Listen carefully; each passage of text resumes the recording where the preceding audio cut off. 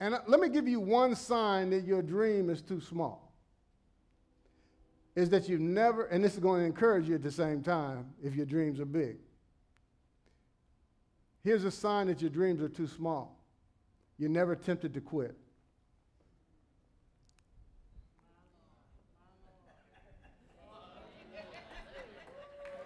You see how that encourages you at the same time if you have a big dream? See, don't get discouraged and think, oh, man, I bet Joel Osteen never gets tempted to quit. I bet you T.D. Jakes never gets tempted to quit. I bet you Joyce Meyer never gets tempted to quit.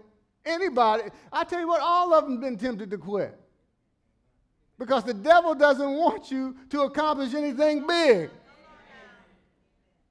So if you're dreaming big and you're tempted to quit, be encouraged.